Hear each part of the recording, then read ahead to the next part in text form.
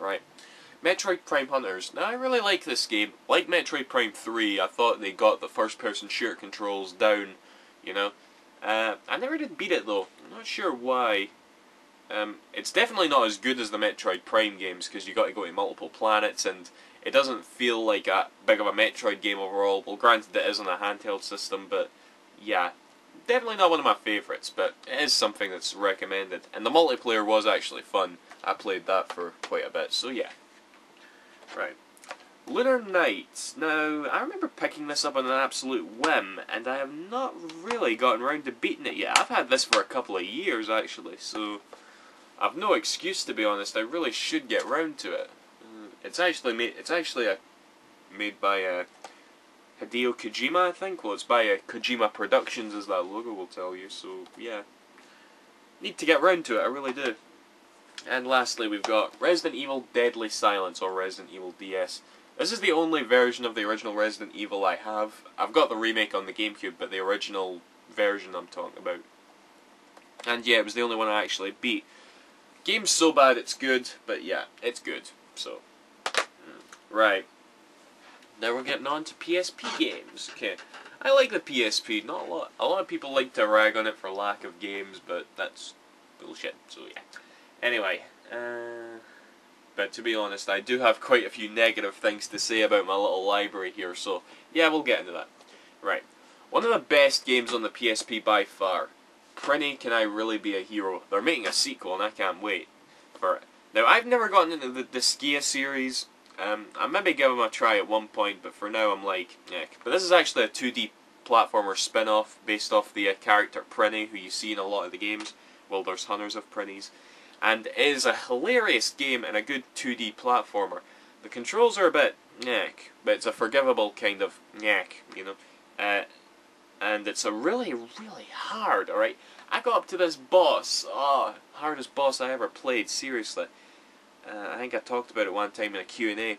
But then I got to a point in the game where it asks you to do all the bosses again, but they're harder, and you got to do them one after the other, and I was like, no, fuck you. You're a great game, but no, I'm not doing that. So yeah. Right. Here's a really meh game, Sonic Rivals. Don't like it.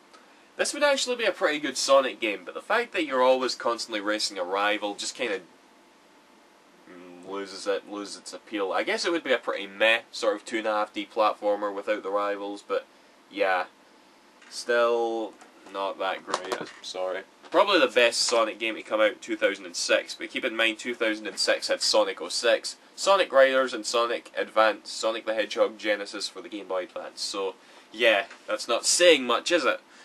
Guitar Man Lives, a re-release of the PS2 classic that I love so much. So yeah, Guitar Man on the go. I had to have it. Right. This one I'm kind of scared to talk about, because I did sort of promise I would let's play it, but now I can't be arsed. Daxter for the PSP. Definitely one of the better PSP games ever made. Yeah. I don't want to let's play it, go away. Yeah, I just thought this was just really a really great spin-off, it really was. Too bad Ready at Dawn didn't stay around to make The Lost Frontier, actually, you know, because High Impact Games made that and apparently they didn't do a too good job. I do still kinda want to try The Lost Frontier, but I will never ever let's play it. Leave me alone about that, so yeah. Right. Speaking of Ready at Dawn, another one of my big favourites, God of War Chains of Olympus. I currently have God of War Ghost of Sparta pre-ordered, and I can't wait for that. But yeah, the PSP God of War games, they're really damn good. They really are. Yeah, friggin' great. It was the first God of War game I played, and it got me hooked to the series, so I feel really obliged to pick up the Ghost of Sparta, so yeah. Okay, Ratchet and Clank Size Matters. This is actually like a done copy, like it's a promo. You know, I think this is the copy that a lot of reviewers got sent because the friggin' cover, it looks like it's been printed off, so yeah, I thought I got screwed there. I may have to buy another copy for collector's purposes. But yeah, I went years without liking this game, actually. I never actually beat it. But then I beat it, and then I was like, okay, this game's not that bad.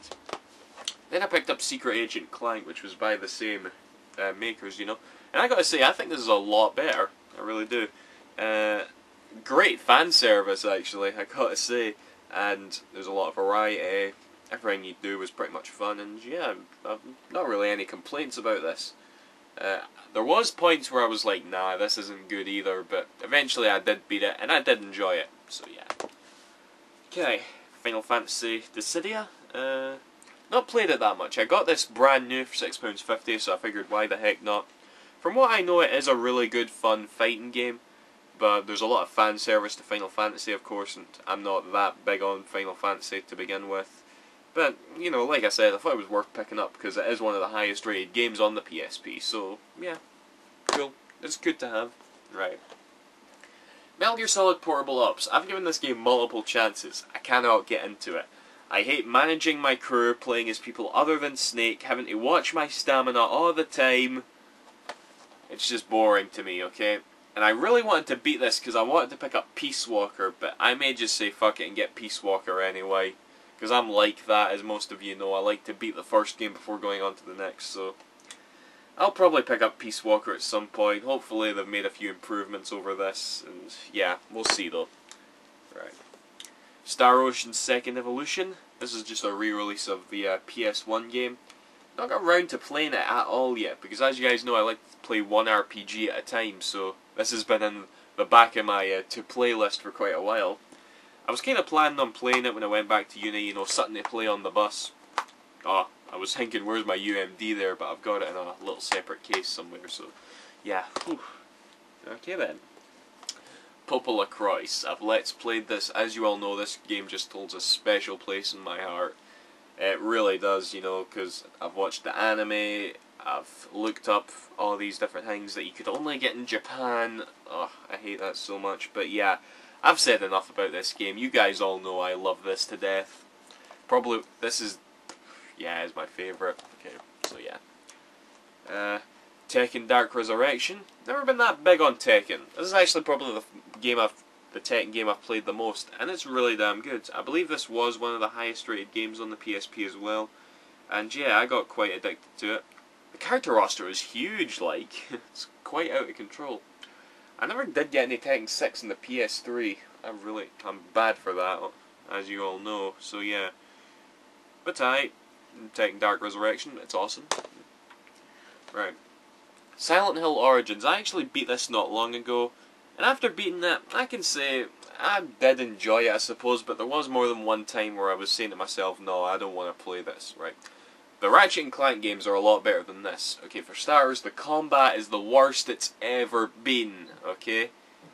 It's seriously horrible, you know, next to the weapon degradation and the quick time events and just the fact that you can't attack anything without getting hit back. It's just absolutely terrible, I'm sorry. And of course, it's not as in-depth or as symbolic as the other Silent Hills, because it's made by different people. But as it stands, it's a decent enough survival horror game on its own, and a nice wee addition to the Silent Hill series, but like I said, there are a lot of problems to it. But I did beat it, and I guess I was okay. I guess it was okay to sit through, so yeah. Alright. Phantasy Star Portable, not even opened yet. And I've got the sequel pre-ordered as well, because as you know, I've been foaming at the mouth trying to get every Phantasy Star game under the sun right now. But I kind of want to play Phantasy Star Universe on the 360 first, because that's apparently the first game in the sort of series. But I don't know, I'm thinking about just saying fuck it and popping this in regardless. So we'll see. I am looking forward to it though. I've heard it's not as good as Phantasy Star Zero on the DS, because I've been looking up reviews and that, but like I said, it's something I want to get anyway, so yeah. And my last PSP game, Loco Roco. This is a good game, I'm not going to deny it. I did beat this one, but it's a very good portable game. This sort of like tailors back to what I was saying at the beginning of the video actually. It's like I don't really feel that much of a link to portable gaming, because I'd rather play them on a TV screen. Well, this is the perfect game to play on the go, because it is very simple and, you know, but at the same time has a lot of depth and really pretty to look at, so yeah. It's not a game you would play on your TV, essentially. You know, it's a game you would play on the go. And as a result, I don't have that much respect for it. But, like I said, it was good. I'm not going to deny it. So, right, that's that, guys. That's all the collection updates finished, so I'll go back to something different now. So, yeah. See you after, guys. Thanks for watching. Bye-bye.